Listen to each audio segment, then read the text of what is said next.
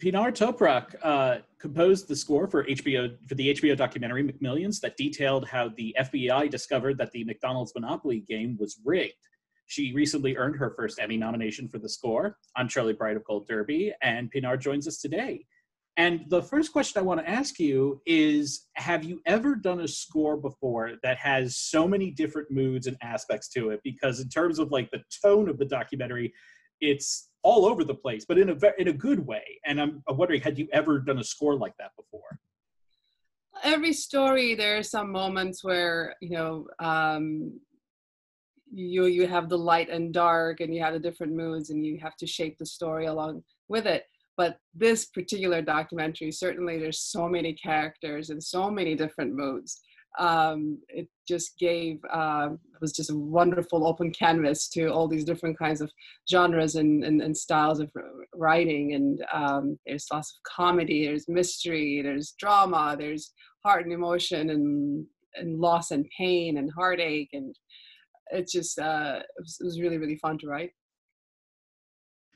And I'm curious, was there any specific part of the score that you found yourself to be particularly proud of? Like, because I'm sure the whole score for you is something to be proud of, but is there any a specific part of it that you're just like, yeah, I really got that right? I think James, Brian, and I, when we talked about the score, I feel like I can't really pick one. I really like the main title. that part I really feel like we nailed. And the rest of the score, I like how it evolved and how it kind of unfolded over time, and all the fun moments, for sure. We have a lot of comedic, really, really, really fun moments. Those were really, really wonderful to write. Just the entire series was a joy to write. I can't pick one.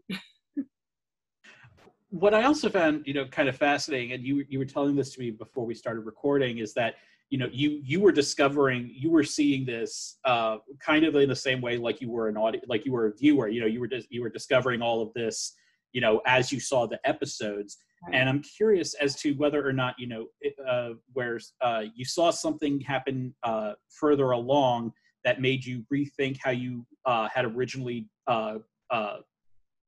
done the composition for another scene in another part of the did it make you rethink how you might want to do that score? Not really. I think one of the things that I really wanted to do was to make sure I don't thematically there's some stuff that were hinted and whatnot and just along the way, but it was really important for me not to reveal a lot with the music either, and just really support the story as it unfolded for the audience as well. So I wanted to make sure I didn't want to give away anything too early, imply anything other than just some subliminal messages. So I did ask you about if there was a part of the score that you were particularly proud of, but I'm curious though, also, was there any part of the documentary that you found it very difficult to get the right music for? Not really. It was the whole story, and everything was shot and edited so beautifully. It was really well done. So it didn't really feel like once we figured out the overall sound palette that we were going with, kind of initially cracking the code, as I say, once we found that, it just kind of unraveled pretty smoothly.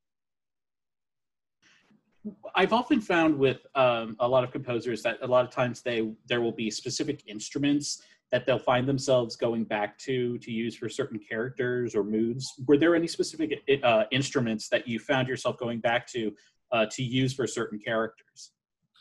There was a lot of sound design involved in this score, so there's definitely there's some kind of funky Ocean's 11-y stuff that was happening for sure, that I went back to quite a bit. And then there was also a lot of, like I said, very kind of subdued, just more sound design sort of stuff. So I definitely, I was given a lot of freedom, which was wonderful, to kind of create the sounds that I wanted, and lots of layering. So just a lot of sound molding.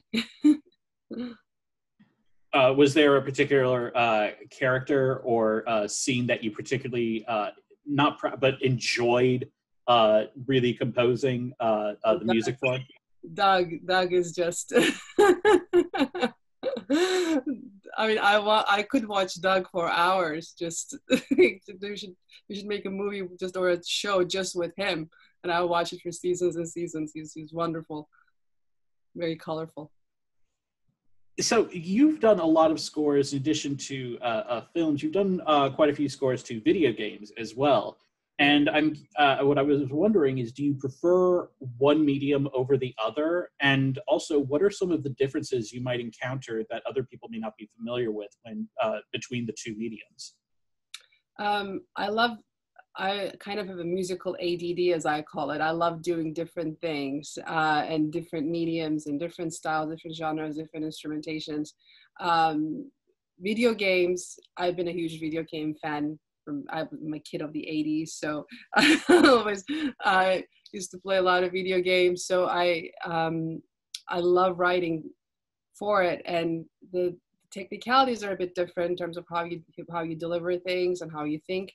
It's different, you know, when you're writing a linear show or a film, you know where something begins and ends. With a video game, other than the cinematics and whatnot, you have to write music that is loopable and that can change with gameplay, so it can get more intense and, you know, less intense. So I write music that can go in either direction, and then I deliver different food groups, so to say, and the programmers, which is the part that I don't understand, and I have so much respect for.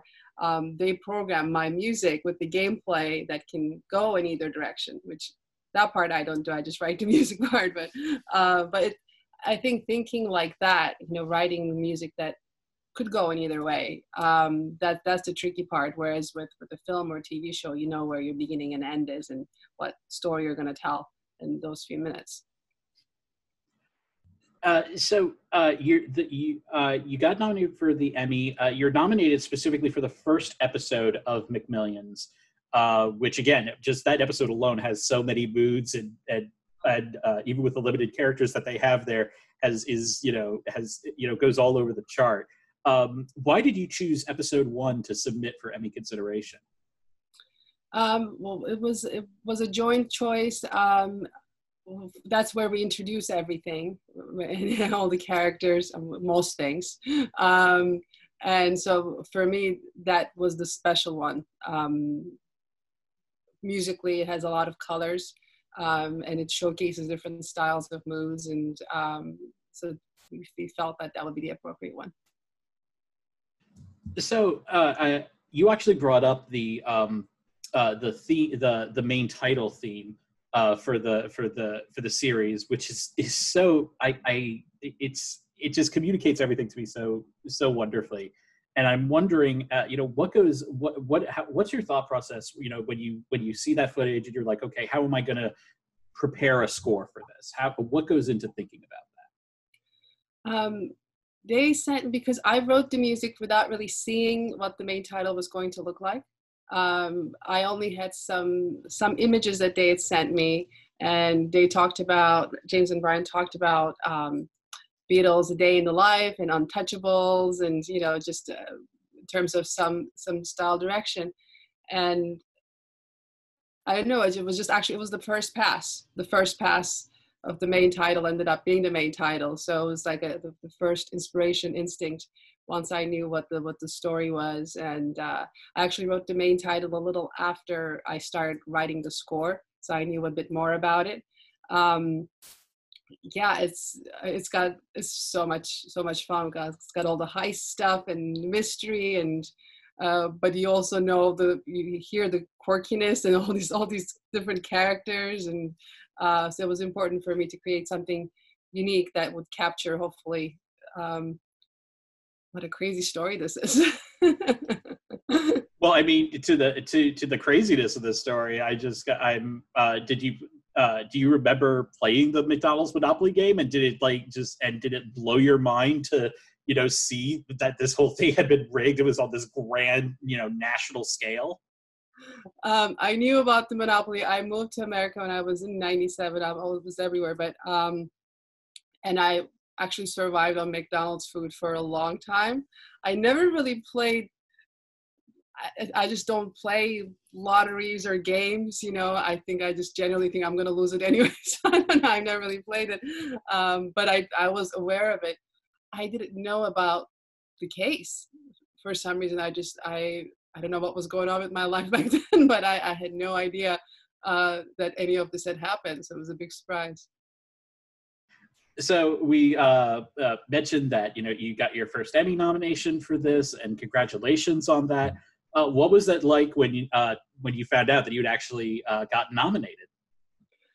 So funny enough, you know, these days every day blurs into the next day. We don't, and I worked really late the night prior to the nominations announcement. I didn't know when the day was. I knew, I think, like it was going to be that week sometime. I just genuinely forgotten, and I was working really late the night before, so I slept in, and then I woke up to I looked at my phone. I don't sleep with my phone in my bedroom, so I just go over to get my coffee, all sleepy, and I look at my phone. It's like off the charts. So many messages and voicemails, and I'm like, oh my God, something awful must have happened.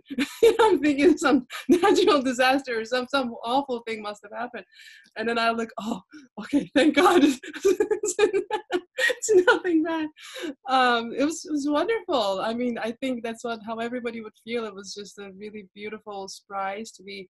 I think it's a great thing to be recognized for the work you do, no matter what it is. So it's a huge honor to get this nomination alongside people that I really admire. And yeah, I've been actually, I have this like vision board of things that I want in life, right? And the Emmy is on my vision board, funny enough. I can't blame you on that one, because it is a very beautiful thing to have. So I cannot fault you for that at all. Well, Pinar, thank you so much for talking with us. We wish you all the best at the upcoming Creative Arts Awards. And to our viewers, please like this video, subscribe to the channel in order to get all our latest content. And don't forget to go to goldderby.com and use the Gold Derby app to make your predictions and see if you can outsmart the top prognosticators in Hollywood. Thanks so much.